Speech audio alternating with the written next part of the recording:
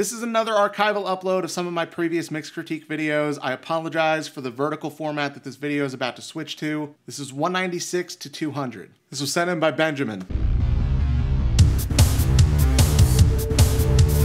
All right, so the synth in the very beginning, there was too much sub compared to everything else. And when the drums and everything kick in, it sounds a little bit better, but for the most part, it sounds like your mids are lacking. It sounds like you have all low end and all high end here. It doesn't sound like you actually have much filling out the mid range, so it sounds kind of empty. That's the biggest thing. Like, all the source tones sound like they're probably fine. I mean, it's clearly all virtual instruments, so like it's kind of hard to fuck up a synth sound. You're missing a lot between like 500 hertz all the way up to like 4K. Okay, I don't normally do this in mix critiques, but like I gotta show you guys what's going on here. So if you look at the general EQ curve of this song, it's like you have a whole lot of low end here, and then it just drops off. And don't get me wrong, it's supposed to slope down a little bit, but like this is way lower than it needs to be. This whole midsection here has been scooped way too much. So I'm just gonna add this EQ, like a ridiculously wide, like solid EQ band, and just watch the difference this makes in this track. This is going from probably about 300 hertz all the way up to 5K is what this band is currently covering.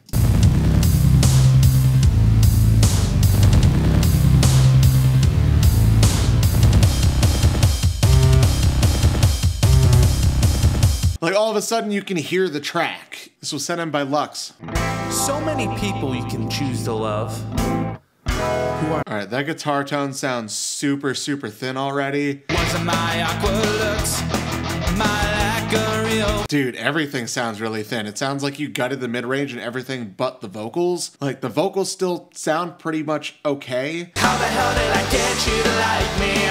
'Cause you're a 10 on the Okay, I take that back. I don't think it's really a lack of the mid-range overall. I think it's more a lack of the low mids and the low end entirely. Like, just the way the EQ sounds on this right now, it sounds like everything 900 and above sounds way too high, and it sounds like everything else is non-existent. All right, man, it's kind of hard to tell. Like, the vocals are way too far above everything else. That's definitely throwing off the perception of how much low end actually exists and everything else. Like, but from what I can hear right now, it just sounds like you cut like all of the low end out of everything, which leads me to believe that you're mixing in a room that the only acoustic treatment is acoustic foam. Acoustic foam is pretty much useless. Like, even if you're getting really thick acoustic foam, it's not dense enough to actually absorb sound. All it really does is absorb really high-end frequencies. It does nothing for your low end. So if you have a room that's treated with foam, it's gonna sound to you like there's a lot more low end in your room than there actually is. So you're gonna turn that all down way more than you need to. Get better treatment in your room and you will get a better mix. This was sent in by Jeffrey. As far back as I can remember, I've been living here on this dark island. Okay, that voiceover is way too loud compared to the music. You are also boosting like all those really harsh upper mid frequencies. Like, that hurts to listen to. Why, it was my fate. Destined to be here forever. Dude, it's all painful high mids. Like, the mid-range is gutted. You maybe have a little bit of low end, but mostly this is just high end and it hurts.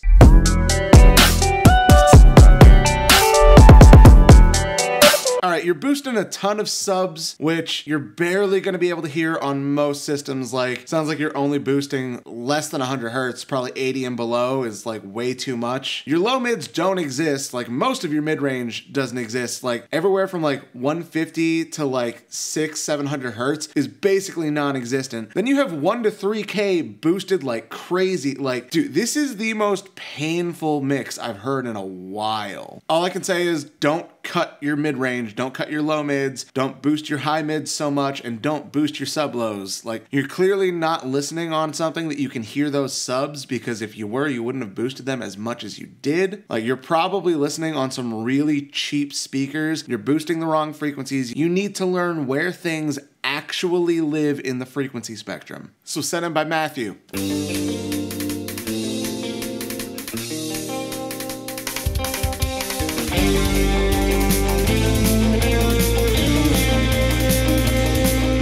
First thing I was hearing is in that intro, you clearly filtered the drums for an effect. You filtered them too much. You left us just the high mids. It's got to be a little wider. It just sounds a little too thin. And then when everything actually kicks in and that filter kicks off, your drum EQ overall just doesn't sound great. Your snare especially is missing a lot of that low end fullness that it needs. I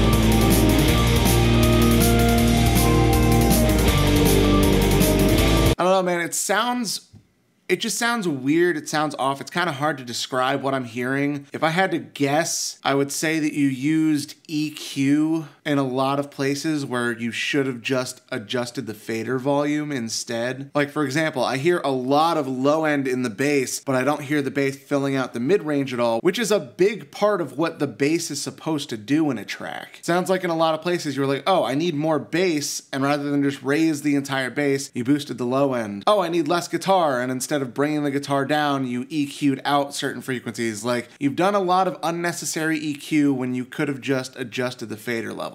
You definitely need to spend less time with EQs and a lot more time balancing faders. This was sent in by James.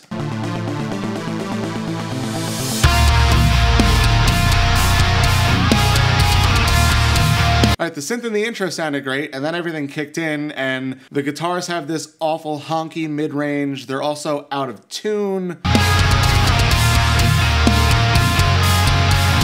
The kick also sounds like a cardboard box. There's very little low end, and there's a lot of nasty mid-range in the kick. The bass is like not filling out the mids the way that it needs to. It sounds like you cut a lot of the mids out of the bass to make room for the guitars, which is not what you want to do. The bass, especially in this kind of a genre, the bass is supposed to blend in with the guitars. The bass is like a huge part of the overall guitar tone when it comes to metal. Oh yeah, it's the thrill of the action. I think also in general, the guitars are just way too loud because the drums are kind of drowned out. The vocals are definitely drowned out. Like, yeah, man, so turn your guitars down a bit. Make sure you're tuning your guitars before every single take. Like, there's no excuse for an out of tune guitar. The bass, you're like gutting the mid-range in the bass to make room for the guitars. You need to not do that. The bass needs to blend in with the guitar, and you need to EQ your drums better. Like I said, that kick especially just sounds flat and like